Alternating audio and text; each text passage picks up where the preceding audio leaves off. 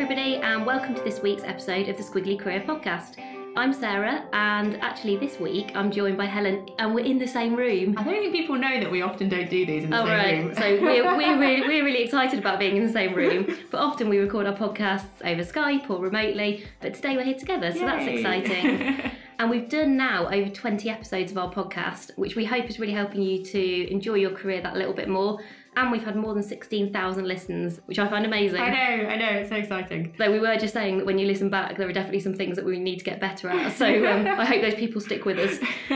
And we've covered everything from overcoming fear of presenting to how to find a new job, building your network, whether you're an introvert or an extrovert.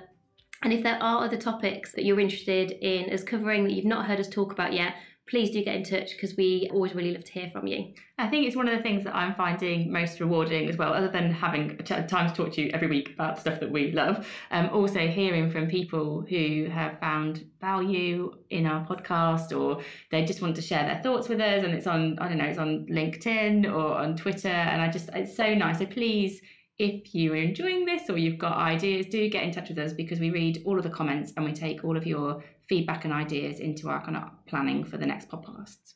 I think it's fair to say that we have both had quite a tough week this week. Yeah. And for various different reasons. And I think the shining light in both of our week has been individual WhatsApp messages or the occasional email saying how much people are enjoying the podcast. Yeah. So we're here on a Friday recording it after quite a tough week, but full of energy and feeling positive because of all of that lovely feedback. So thank you.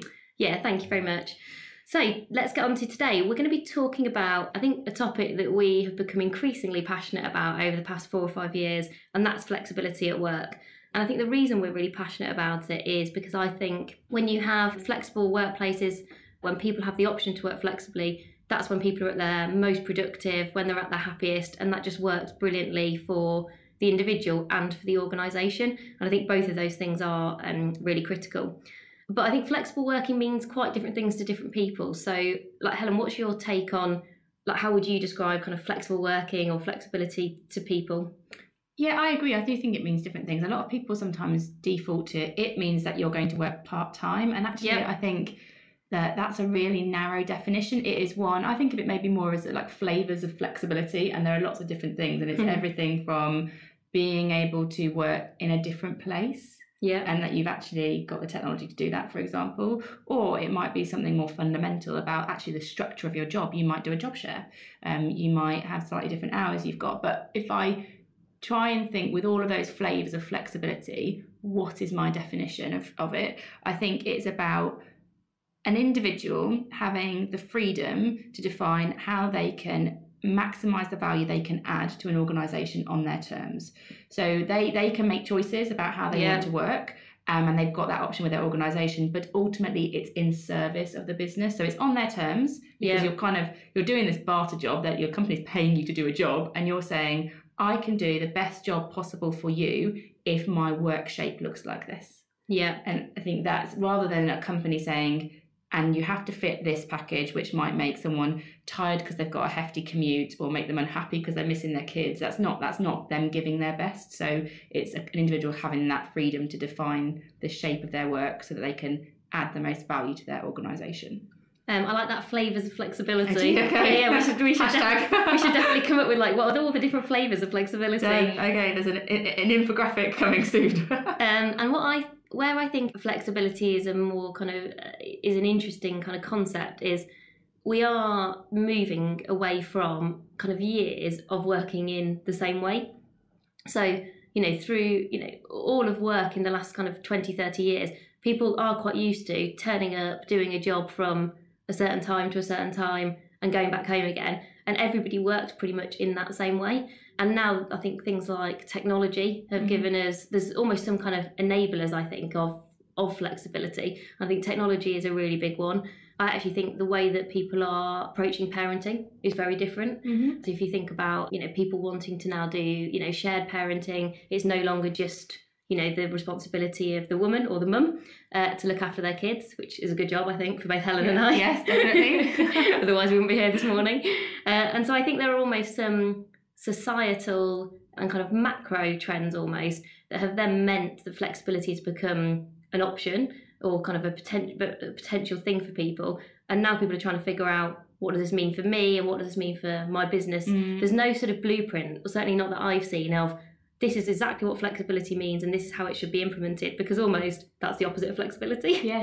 It's like inflexible flexibility. Yeah. So I think it's actually quite a complex one for organisations and for individuals to work through. So that's why we thought it was good for us to kind of explore it today, and particularly in terms of sharing some of our experiences, and then any top tips if this is something that is important to you. And I think it is experiences and not answers, because I still think there are, as you say, I think this is complex and there isn't a one size fits all for an organisation, but I do think organisations need to be more agile, and they need to, I don't know, contracting on flexibility is quite difficult because it looks so different. So there isn't like we'll have two contracts that cover everybody, because we're saying about if individuals want to define this on their own terms, that's a lot of different types of contracts. So I don't think we've got all the answers today, but I think we have got our own experiences of people who've been exploring this and experiencing it for a good couple of years now.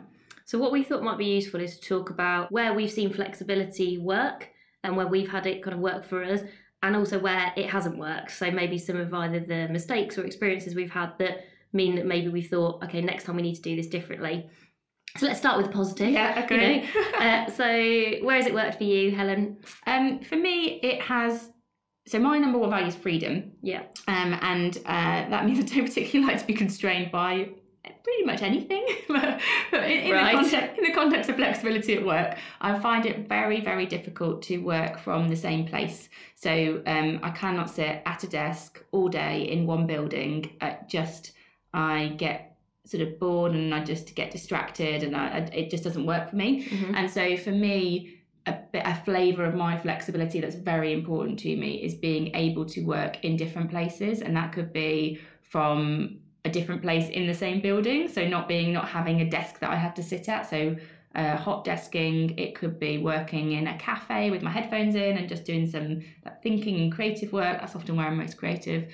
Or at my desk, or it doesn't really matter. I like the freedom to be able to define where I'm going to do different types of work best. Yep. And so, I work for Microsoft now, and it's amazing because we have the technology to be able to do this. And I think also culturally, we really value it at Microsoft, because I think it's just part of that business. So I have the freedom to work anywhere, and I have the technology, which I think is a very important point. I have the technology to be able to do that too. Yeah. And so it's working really, really well for me now. I work a bit from home. We've got an office in London, an office in Reading. Sometimes I'll just go, like I say, I'll just go sit in a cafe, because that's where I might do some more creative thinking. And I had a similar thing in Virgin as well. Virgin also valued it. So I do remember a while ago I worked for Eon, and I had a manager. It was probably the first time I'd worked flexibly in my definition of this. And all my other jobs had been like more, you're expected to be in an office. You turn up and you're in an office. I remember it was my first people management job, and I had a manager called Simon. And actually, a lot of my jobs have involved quite a hefty commute. And I was living in Nottingham, and this job was in Coventry, so it's like 2.5 hours of driving every day. And I said to my manager, I think almost nervously, can I work from home one day a week? And I remember him saying, yeah, of course you can. We're all adults here. And it was like the most empowering thing. It didn't. My kind of scary ask about this was dismissed, and I was probably 26 at the time-ish, probably about that age. And it really, for me, it was such an empowering feeling for a manager to have trust. We're all adults here. You can work how you want to. And I've worked at, I think actually since then, all the organisations I've worked at have enabled me to incorporate that flexibility. Like I say, I think the technology is a big part of it. So I'm in a great place at the moment because Microsoft have the technology and the culture to do it. But that's probably why it's worked really well for me. And I think trust is a really important point, actually, in terms of, I think with a lot of the things on flexibility, there is, what the barriers is often a nervousness from organisations, from leaders potentially, in terms of, well, will people still be working? Will they be as effective or as productive? My attitude has always been, you almost have to start from 100% trust. You have to make sure you're really clear with your teams and the people you work with what success looks like, what are the objectives, what are your expectations from someone. One of the professors actually at London Business School talked about how flexibility is becoming a big part of the workplace. And she said about kind of leaders in the future, the role will be to be really clear about what has to be done, but to leave complete autonomy as to how it's done. And I was like, I actually really like that. Yeah, I do. So your role is to know what has to be achieved, but then letting individuals be adults and work out, well, what is the best way for me as an individual to achieve that thing. But I think and some research that Timewise have done about the number of managers that aren't supportive of this because of the issue of trust. And I think part of it is because this is harder for managers. It's easier, I think, for a manager to manage presenteeism than it is for them to manage performance through flexibility. Yeah, that's true, actually. Because you're right, it's an easier option. They're in and I can see them, brilliant, job done. No, not necessarily, not very good job done potentially, but actually to manage performance through flexibility where people are defining how they do the best work and you're being very clear about what your expectations are. It's a different type of management, and I think some people might not want that challenge, and so you get a bit of a default no. So I think trust and managers are quite a big part of how successful flexibility is. Yeah, and I think for me, one of the things that has worked really well in terms of flexibility is changing my mindset when you talk about kind of presenteeism, from thinking about my success is defined by the number of hours I work or how long I'm in an office for, to the things that I achieve. So what are the outcomes and the impact that I've had in a role? And actually that's now when I start any new role, when I've started a new job relatively recently, one of the things that I've done is actually written down a list of things that I want to be different in a year's time as a result of me being in that job. And that is essentially me going, this is the impact that I want to make in this role and in this organisation. I've not said that's based on working this many hours or you know, in a certain way. It's more, this is what I want to achieve. And then actually, if you can agree that with the people you work with, the people you work for, how you then go off and do that, again, doesn't really matter. But I do think it does take, that sounds kind of easy, kind of shift your mindset from kind of time to almost delivery to outcomes.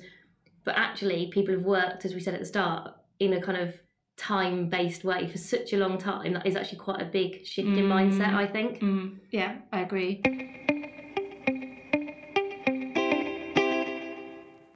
So maybe that's probably my way of what's working well, that flow flexibility. I think maybe if I share a time when it's not worked for me and that I've kind of struggled and maybe what I learned from it. So after I had my first child, Henry, I went back to work at Virgin and I did a phased return. And I really remember this. Yeah, and I found it so hard. So I did a phased return because it's hard kind of going back to work after having your first child, especially because it's all quite new, that mixing concept. And I also did a phased return, and I also tried to do a 4-day week. And for me, it didn't work because work is quite a big part of my drive and what I do. Your identity. Yeah, it's a big part of my identity, and I actually found this phased kind of I'm a mum and I'm blurring it into my work life, and I hadn't maybe got all my childcare set up, and I just found that I was torn, and I personally operate better with really clear boundaries. So for me, that actual phasing and not necessarily having the childcare. So to be really specific, I think I went back 3 days a week at first, and then I had maybe a couple of weeks of 2 days at home, and then it was supposed to be 4. But those 2 days, once I'd gone back to work, I wanted to be at work, and so there was these awkward situations where I wanted to join conference calls, and I had my baby on the floor. And I remember once bringing Henry into a research meeting that I had Henry on the floor at work. So for me personally, that phasing didn't work, because once I'd gone back to work, I wanted to commit to it, and I was trying to look after my child on the 2 days whilst my head had sort of gone to this exciting place that I find work to be. And then beyond that, I tried to do 4 days a week, and I found a really sort of similar challenge in that day when I wasn't supposed to be doing my Virgin job, I still wanted to be in those meetings. And I found, and that was not about Virgin were not, putting that on me. That was my own challenges with actually having a boundary and sticking to it. And so I think my learning is I don't think I couldn't do that again. I think I could do it, but what I would go into it with is you've got to be very committed to why you want to work flexibly, and to sort of protect that at the heart. So if I want to work flexibly, and that means working 4 days a week to spend 1 day with my child, then I've got to really, really value that, or you'll trade it. And that's what I was sort of doing. I was trading it all the time. And I also had some childcare, so I didn't have to be with Henry. I could work. So I think, if you really want to change the shape of your work, my learning would be really, really clear on why you're changing it, make sure you really, really value that, because there will be times when you might feel compromised partly by yourself, maybe by the organisation asking you to do something, and you've got to understand the trade you're making. Whereas I think for me, I was like, you're almost like neither here nor there. Yeah, I was like, I'll just mash all this up, it'll be fine. And then I thought, I just felt torn. So I actually really remember how unhappy you were at that time. I think you just found, I think it was almost you were trying to do the best of both worlds and then actually not getting the best of either. Yeah, if that makes sense. Yeah, and I think it wasn't working for me. So I think if I do that again in the future, I'll just be much firmer with myself. That's the thing. It wasn't the company, it was entirely me, and where I thought I was creating value and me sort of compromising my own boundaries. So I'll be better at that. And I think it's probably worth then sharing my experience of working part-time, because I think it's very different. So I do work 4 days a week very happily, and have done for the past couple of years. So I worked 4 days a week before having a baby, and I still work 4 days a week after having a baby. And on that 5th day, I spend time usually doing Amazing If related things. So whether that's some things for our podcasts or some training or various different kind of activities and things that we do. And for me, the scary part of working 4 days a week was actually asking to work 4 days a week. So at the time I was working at Sainsbury's, and I just remember being really nervous about asking to work 4 days a week, because I was really clear that I wanted to stay working at Sainsbury's, that I was still really committed to that job. It was just that I wanted some time to do something else as well. And that felt very, it's very unusual. There's not that many other people doing that. So there's no real role models. Again, there's no one to look up to think, okay, so they did it, so I can ask them for advice or help. Yeah. So I did really feel like I was kind of stepping into a bit of a kind of unknown working style. And so actually I really defaulted to like the corporate world. And I remember doing a really extensive PowerPoint presentation about why I could work 4 days a week and still have quite a senior job in marketing. And I sat down with my boss to say, like, I was really gearing up to it as well. It was one of those, where you like thought about it way too much. And I think I'd got through about 3 slides before she was like, yeah, I totally get it. I'm really supportive. This is what we need to do next. And I was like, well, I've got more slides. I've got some more diagrams though. You sure you don't want to see the rest of my diagrams? And I think what I found, and I love working, so basically I work 5 days a week, but I work for 2 organisations, essentially, my own and another one. And I love it, and it works really well for me. And have you never felt that compromise? You've never thought, I've got that... Being very honest, I think what I do find is that there's something different for me in my head around not getting paid for 1 day a week versus, I don't know, like working late or working at a weekend. Like for some reason I don't kind of connect the two. So I'm very happy to, work around the periphery of my job, like your 4 days. So, I might work a bit in an evening, I might work a bit a weekend. That's fine. And I choose to do that when I want to. But on that 1 day where I think, well, I'm not paid to work for that other organisation today. This is very much, I'm making a choice here about, earning less money in that role. So that's what I do. I don't try and do 5 days in 4 or anything like that. I take a 20% pay cut. That's how I choose to do it. Or not a pay cut, I choose to get paid 20% less, I guess, to put it in a more positive way. Then there is something about that mindset that makes me think, well, this is my day to use as I want to use. I'm sort of making that choice. So actually, though sometimes it can feel tough, because you sometimes see genuinely those meetings go in the diary, you think, I'd quite like to be in that meeting, or I'd quite like to be on that call. I think I'm also really passionate about what I do in that other day. And so it's not enough of a draw to make me think I'm going to start compromising. And I think there are probably 3 things I've learned, because I've now done 4 days a week in 2 different organisations. And I do think there are sort of 3 things that you need to be in place to make working flexibly generally actually work for you. I think you need a supportive, like direct line manager or boss, whoever you're working for. I do think you need to be in the right job. I think some jobs do naturally lend themselves slightly more to flexibility than others. Though that one I would challenge, because I do think more and more you can think about things like job design, job share. I think there are more creative ways to think about every job being able to be flexible, but I think it's tougher in some than others. And I think you need the right culture, because it is still tough. It's still a tough thing to do, because you have to have a lot of confidence in yourself, whether it's to leave at a certain time because you've got to go and pick up your kids from nursery, or just to leave on time because you've got other interests. Or to not be there a day a week because you're, doing your own business. And for people to still feel like you're very committed to that other business, because I'm just as committed to that role as I am to my Amazing If stuff.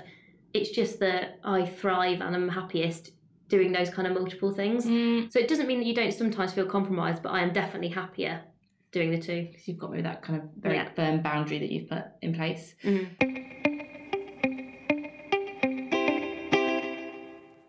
So shall we move on to maybe some tips that we can help people with? So I think a first tip, which we need more of, and you might be able to do this, or we should just find some more, is role models. We need to celebrate more people who are doing great work and have flexibility inbuilt into that, whatever that looks like for them. There's something called the part-time power list, which Sarah has been featured on, which is an annual list of people that are kind of being celebrated for doing great jobs and also doing that flexibly. But I don't think it has to be in a part-time power list. I think this is just about talking about flexibility. So if I say to my team, I'm going to work from home for 2 days a week because I just want to get my head down, come out of meetings and do some thinking, I think, and they can see me as a manager working in that way. I think that role models to them that it's not about presenteeism, it's about the quality of your work. So be a role model, look for role models in your organisation or outside of them is probably my first tip. And I think on that one, if you are leading a team, don't forget the power of almost the shadow that you cast. Yes. Because I think you might be encouraging flexibility in terms of what you say, but I do think it's one of those things that it also needs to be in your actions and what you do, because people sometimes do need permission to work in a different way. And that permission sometimes comes from, I think, seeing the people who ultimately you report into or are leading your organisation doing that. Because I remember somebody once saying to me, I let people do whatever they want to do, they can work really flexibly, and this person worked really long hours, always in the office, but she was kind of going, but anyone else can do whatever they want to do. And I was still thinking, yes, but they're working for someone who they must see that what that person values is, I work a lot, I work at weekends and I work evenings. And I think it's a really tough one because that's still that individual's choice. I have that challenge. So did I tell you, recently someone had said to me on the way into work, I can't remember, they said, we were talking on the way into work, I said, what did you do last night? And they told me what they did with their children or whatever. And they said something like, I bet you just worked all night. And I was like, huh? Like, where does that perception come from? And I think because I am an always on person, it doesn't mean I'm always working, but I'm there if my team have got a problem or something crops up. It definitely doesn't mean I'm always working. I'm not. I do lots of other things that I fit in. But that shadow you cast is, and sometimes you're not even realising it. That was a bit of a moment for me of, that is not the perception that I want to land with the team about how I think great work is done. I actually find it a really tough one because sometimes it is way more convenient for me, genuinely, to be working between 8 and 9 at night now, especially now that I do have a baby that I have to get back to pick up from nursery.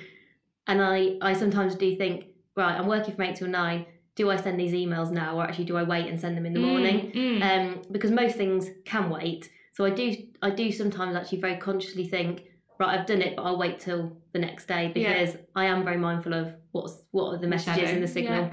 So maybe a second tip then, I think, is if you want to work in a different way, you may have to ask for that at some point, or even for your own knowledge. I think you need to be really clear about what your strengths are and where the value you add into an organisation is. I think that helps you to stop thinking about my value is based on the number of hours I'm spending in a job or at a desk, because I can say, actually, the most value I have is in helping my team to be their best and in applying my thinking to business challenges.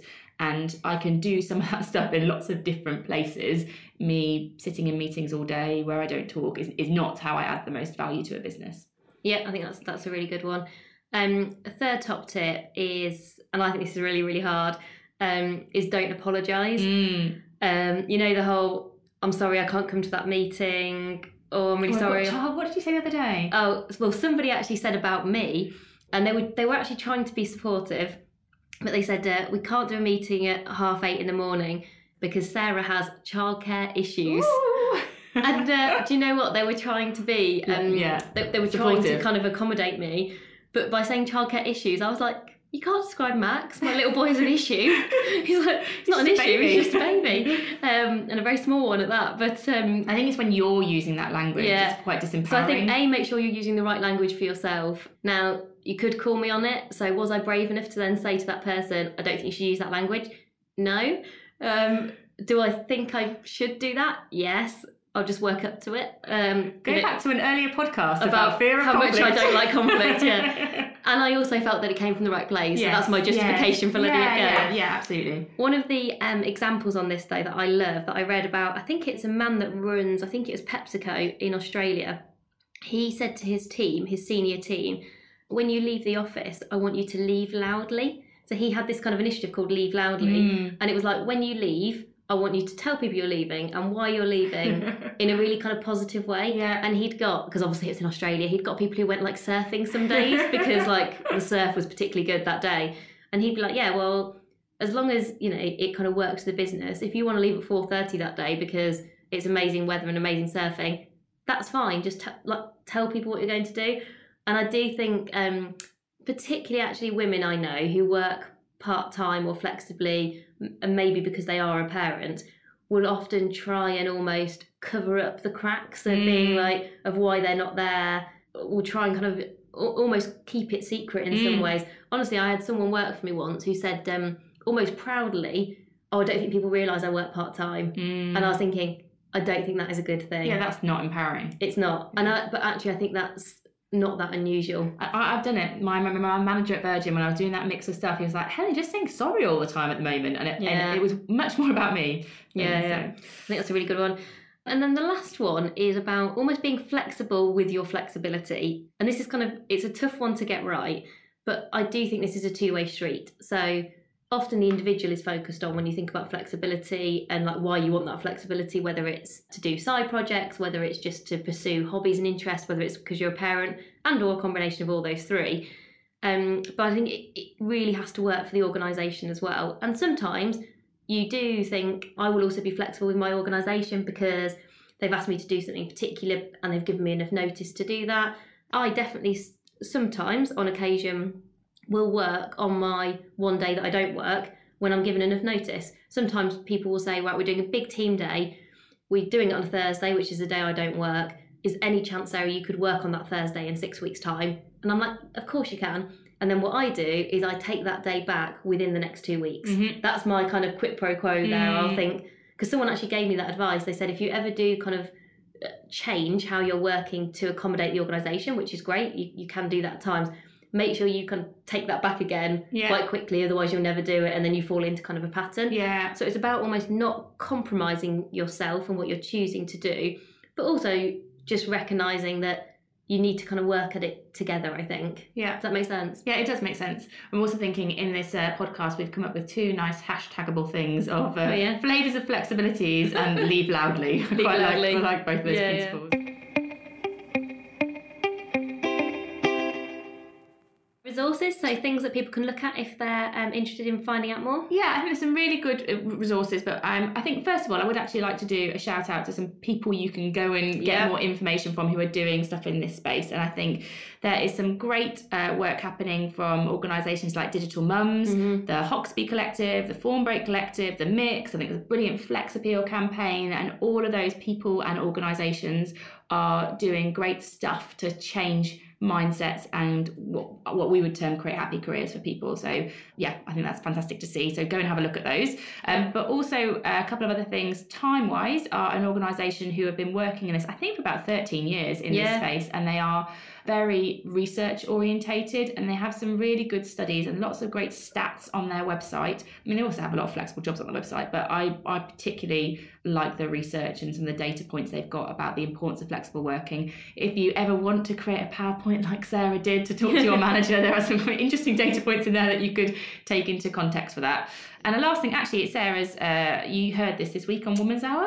So I was actually ill in bed this week. It's not been a great week. No, that was part of the week not being brilliant. So I was listening to some podcasts. I was listening to Women's Hour, and on the 20th of March episode, they talk about particularly actually working men, working fathers, and also some of the legislation changes and recommendations that are being made around shared parental leave, flexible working. So it's worth listening to that. And actually, within Women's Hour, they do have quite a lot of episodes on kind of flexibility, if that's something you're interested in. So next week then, we are going to be talking about building your brand. It was actually a request from somebody. I think it was on Twitter that it came through. So we will definitely be doing that in our next episode. Personal brand, this is, isn't it? Yes, personal brand. Building your personal brand, how you curate and create and tell your own personal story. So that's what we're going to be talking about. But do stay in touch with us. As we said earlier in the episode, we love to hear from you. You can get in touch with us on Twitter, where we're at amazing_if. We are on Instagram at amazingif. You can email us, get in touch at amazingif.com, or you can stalk Sarah Ellis and Helen Tupper on LinkedIn. All of those places we are available for you to come and talk to us. Thank you so much for listening this week, and we will see you next week. Bye. Bye.